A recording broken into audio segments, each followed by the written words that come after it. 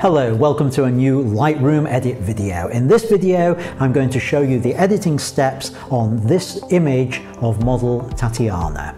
We're going to look at softening the edges, turning them white, skin softening, and also how to create a desaturated look.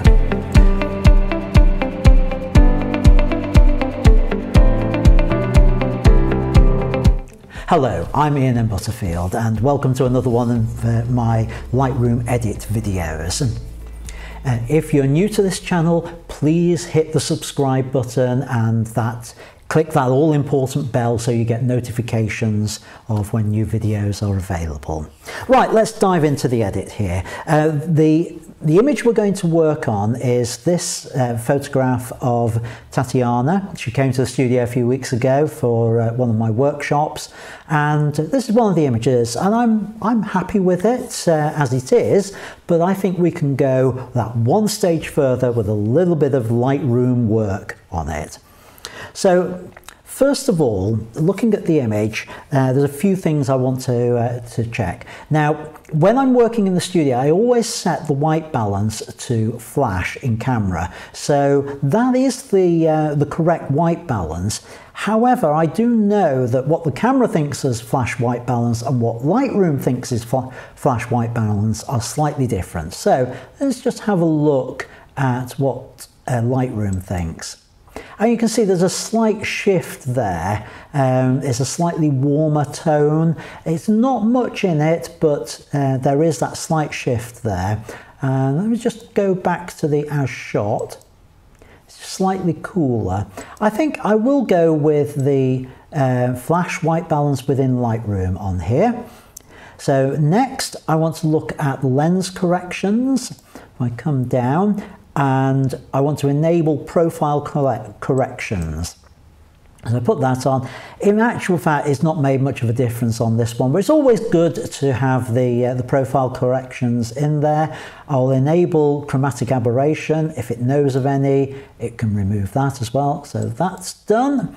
Now back up in the basic tab, what am I going to do with this? Well, I want to bring out some of the detail in her basque and some of the detail in the hair, which is hidden a little bit in the shadows there. So I'm just going to bring the shadows up, bring them up to about 30, 31, that sort of area. Yeah, 30. So we can now see much clearer the detail in the basque, like that. The sort of look I want to take with this is I want a slightly desaturated look. So I'm going to take the saturation quite a way down, and I think to about minus 34, 35, that sort of area. You see it's got this lovely desaturated. I might do a little bit of a tweak on the vibrance as well. So we've got that.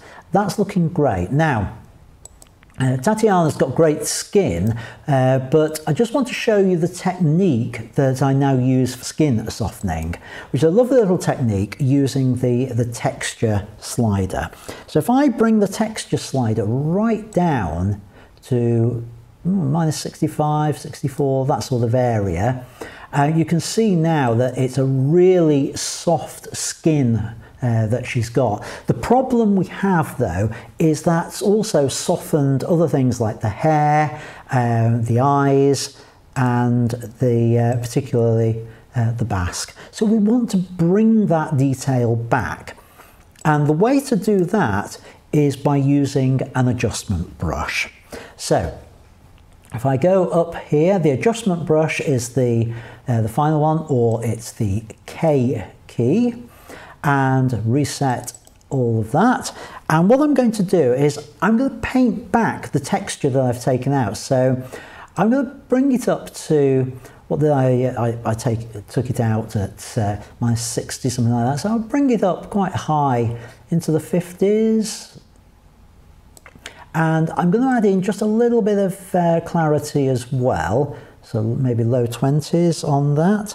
Perhaps a little bit higher, yeah. Low 20s on the texture.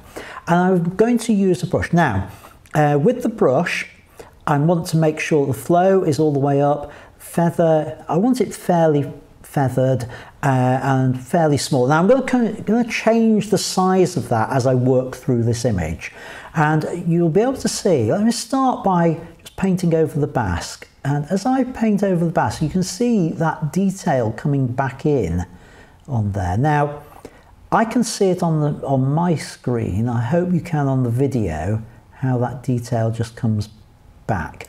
And if you want to see where I've painted, if I put the overlay mask on, which is the O key, you can see this red area.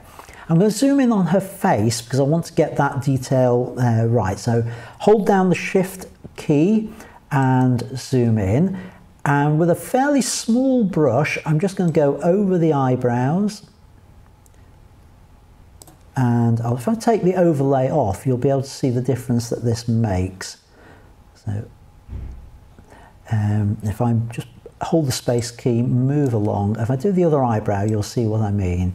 You can see how that darkens it up, brings all that texture back, and over the eyes as well, just bring the eyes back in, the texture and the clarity on that. I tend to do just a little bit around the nose as well, and particularly around the lips, and you can see how that's worked to bring that texture back. I also want to do the hair, so just bring a much larger brush. I'm using the scroll on the mouse to change the size of the brush, and I can just start painting that back in. You can see how all that texture is now nicely coming back on the image, round the hair. Again, Shift space bar, and I can drag that around, find the sections I need to paint back the texture. I'll have some texture back on the ear as well. That's looking nice. And finally round this sort of area as well, right round on the hair that's coming out the back there, and just a little bit on the hands as well. Just bring the texture in around the fingers on there, and zoom out.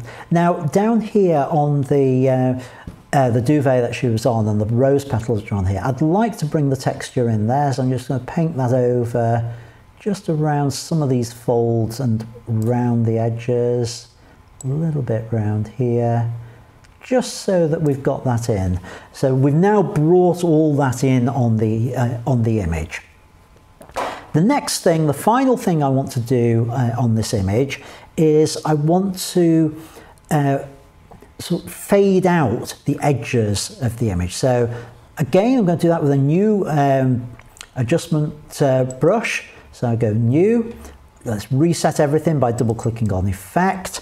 And this time, what I'm going to do is I'm going to take the exposure all the way up. I'm going to take the highlights all the way up, the shadows all the way up. And that's the brush I'm going to work with.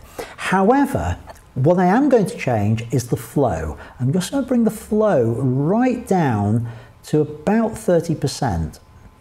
And what that does, it means when I paint, I'm only painting 30% of the effect in any one go. So I can build up the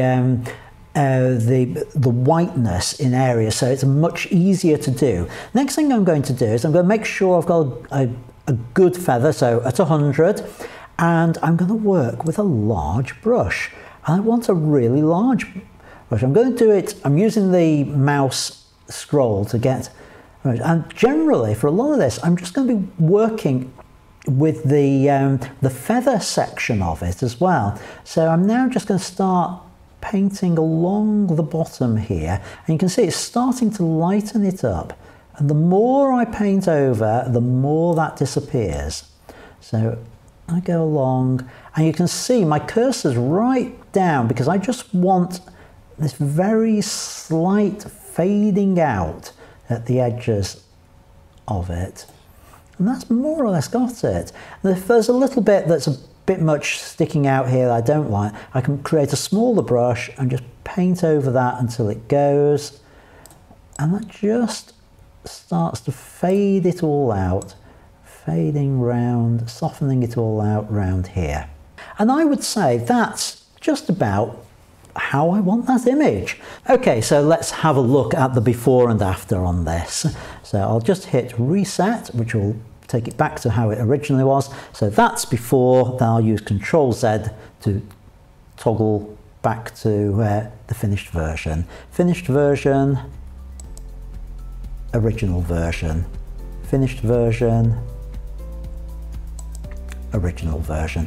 And hopefully you agree that that desaturated look is a nice effect for this particular image, and I hope you found the editing steps in this really useful. If you did, please hit that subscribe button, click that bell so you get notified of future videos on the channel, and until next time, keep making great photos. Thanks for watching.